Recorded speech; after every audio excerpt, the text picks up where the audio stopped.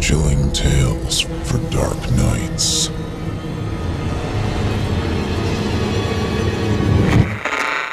Want to make sure you never miss a Chilling Tales for Dark Nights video again? Be sure to subscribe and hit that bell to turn on notifications.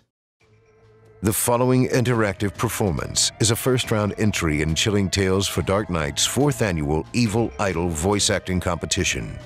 And you, listener, get to help decide who advances to round 2. Voting is simple. Following the performance, simply click the thumbs up icon on this video if you'd like this contestant to move forward, or the thumbs down if you'd like to see them be eliminated. Voting on this entry will conclude 1 week after the date of its posting. Thank you, and good luck to all of our contestants.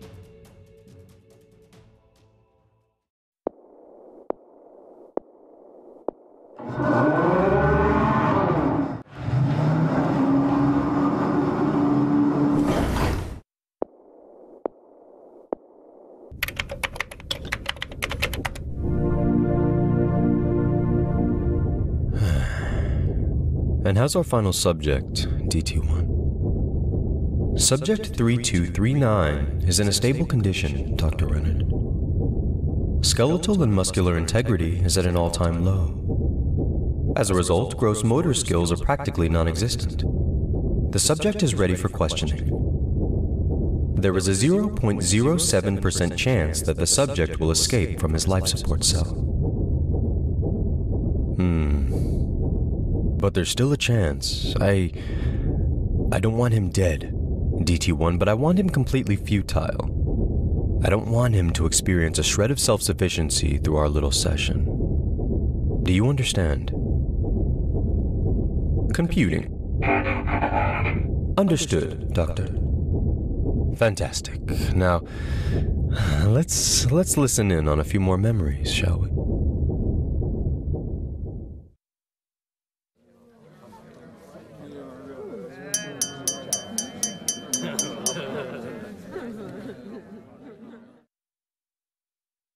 Rebecca, do you remember when we first met? Oh, don't make that face. You don't have to be so embarrassed in front of them. This is our wedding. They're just the audience. As far as all this is concerned, this is a day for you and me. Our day. Our special union. Nothing, and I mean nothing, matters more to me right now than seeing you so beautiful standing in front of me, ready to become my woman, ready to become my wife. I've wanted this for a long time, you know that. I've worked for this, I've bled for this, I've fought for this, and prayed so long for this. And now it's finally happening.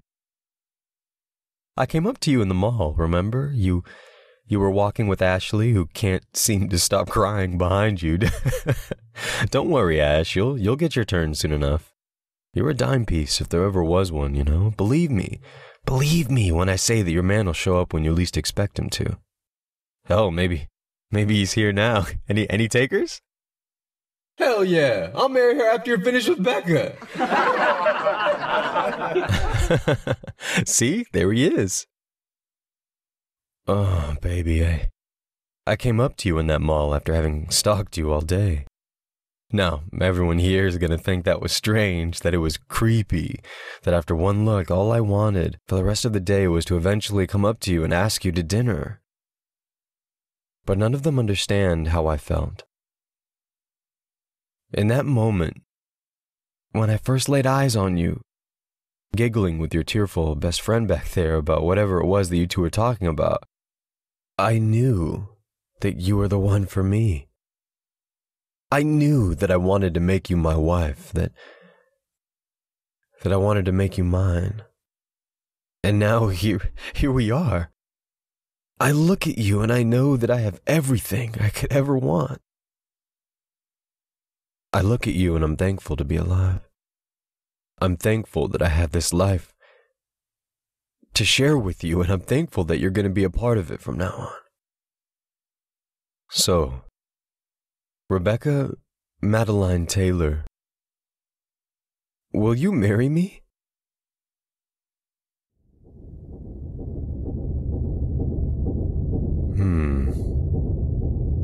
I didn't expect to see that so soon. Move on to the next one, DT1, and make it hurt. Understood, Doctor.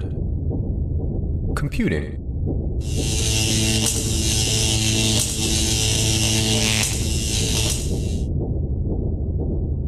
I want it to hurt more, DT1. Give him scars.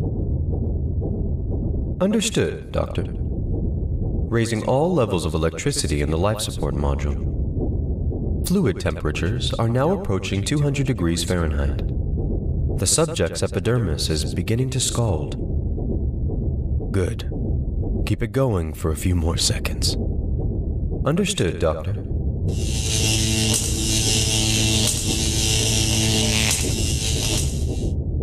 The subject's epidermis has begun to bubble. The skin has been scorched. Excellent. Cool the tank down.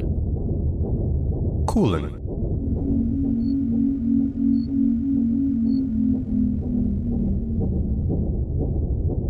Both the life support module and subject 3239 are at acceptable temperatures. Fantastic. Fantastic. Wake him up. Commencing subject's revival.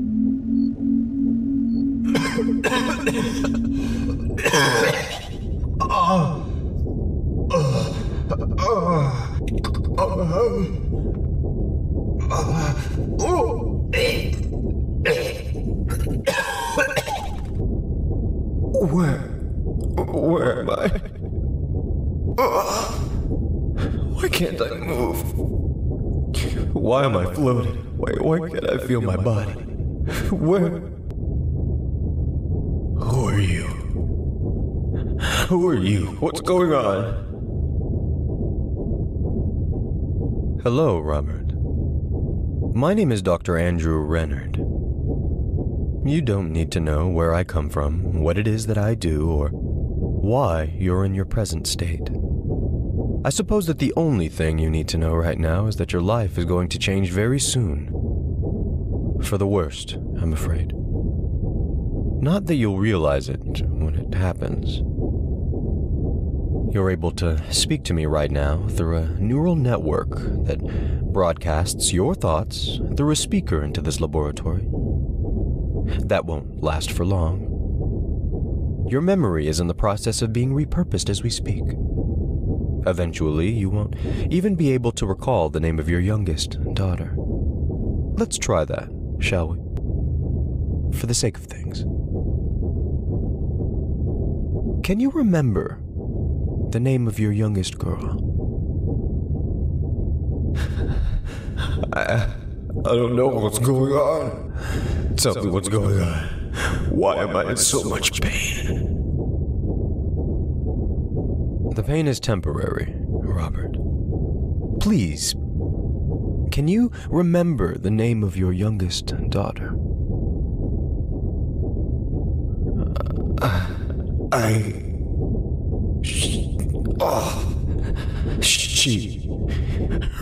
Her name was... Her name is... I don't know. Did I ever have a daughter? Why are you asking these questions when I'm hurting so fucking bad? Excellent. Simply extraordinary. I have a feeling that you'll make for an outstanding juggernaut, Robert. I only wish you knew what that meant. Please. Please. What's going on? Security cameras have detected an approaching group of development personnel, Doctor. They will enter the primary laboratory in approximately 3 minutes. Thank you, DT1. Robert, I'm going to ask you a simple question, and I want you to try as hard as you can to remember the individual that it pertains to, okay? What are you talking about? Why am I answering questions? I just want to know why I'm in so much pain. Rebecca, Robert. Do you remember Rebecca? Robert? Are you still with me? Rebecca. My wife. Amazing. Yes. Yes, your wife. So you do remember her. Where am I? What are you doing to me? Have you done anything to her? Oh, no. No, not at all. You're the only one in any sort of peril here, Robert.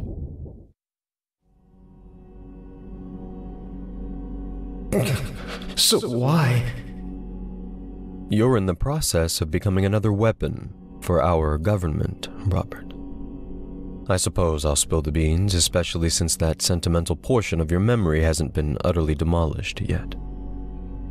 You're set to become a tool to be used for the sake of brutish, senseless violence for many, many years to come.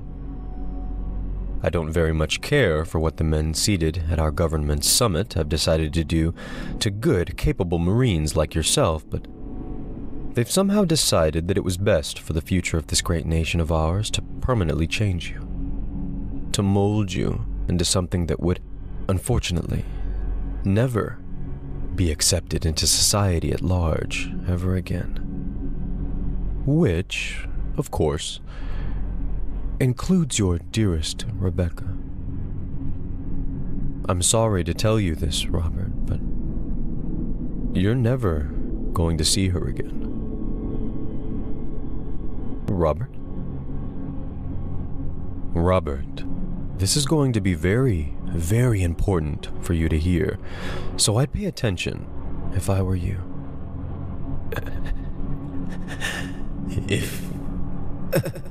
If you were me. Yes, that's right. You're probably finding all of this hard to believe. The reality-shattering sense of confusion, the unbelievable pain. But it's all real. It's all real, Robert, I can assure you that. Just as real and as powerful as the feelings that you still have for the woman you love. But I have a heart too, Robert. Don't we all? Don't we all have things that we want? Things that we never forget. Things that motivate us to stay alive, even in our most unbearable moments. The real question, the most important question, especially during moments like the ones that we're living through right now, through these incredible seconds, is why I brought you back to consciousness. 1.5 minutes remaining, Doctor. Thank you, DT1. I'll be finished shortly. Go ahead and begin the sedation process, but keep it gradual. I want him out only just before his makers walk through the sterilization tunnel. You wouldn't be able to comprehend the atrocities that the future has in store for you, even if I told you, Robert. But it is an important question, because I didn't have to wake you up. Even though I'm overseeing major portions of this black, nightmarish operation, I could have left you to the disturbing whims of your new mothers and fathers. Those who work so diligently to shape you into the perfect killing machine day after crawling day. But I couldn't. I needed you to hear these next words from me, even if you'll soon forget them in the thick haze of a permanent dream. I've wanted Rebecca for myself for some time now, Robert. I don't expect you to remember the first time that we met as a trio. It may be impossible for you to remember given your debilitated state. But I've convinced myself for the longest time that she was too good for you. She was too good for you, but for some reason she just couldn't see it. We deployed together once, you and I, to the wastes of the Middle East, where I almost lost my life because of you. You always considered me so inferior, mocking my intelligence, my ability to program drones and other technologies, all things that would make the lives of you and your men easier. Well, it looks like our roles have been seriously reversed, haven't they? It's my time to mock you now. It's my time to happily watch as the essence of your person is excruciatingly sapped away from you bit by agonizing bit over the course of what will, to you, feel like a lifetime. I wanted to make sure that you heard these words from my lips before you found yourself lost forever in the soon-to-be empty caverns of your mind. Rebecca is soon to be mine, Robert. The woman that you love more than anything on the entire planet will soon fall victim to my charms.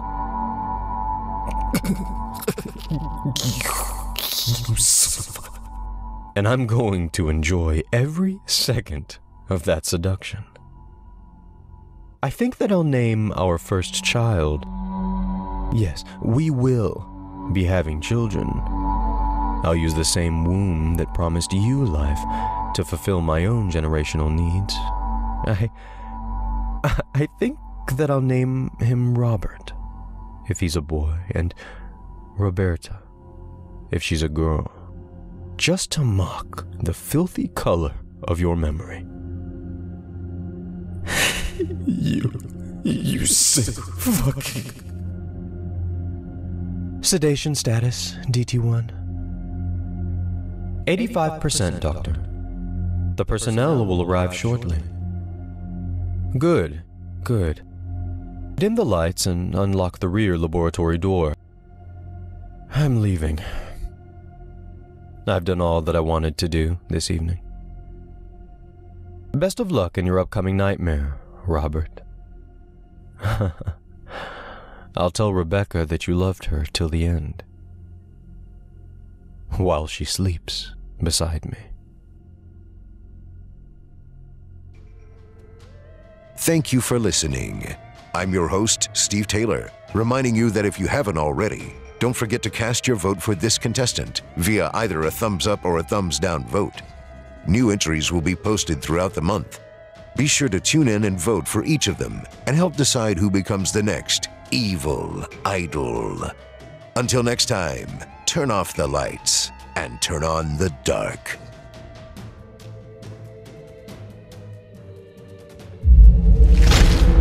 Chilling tales for dark nights.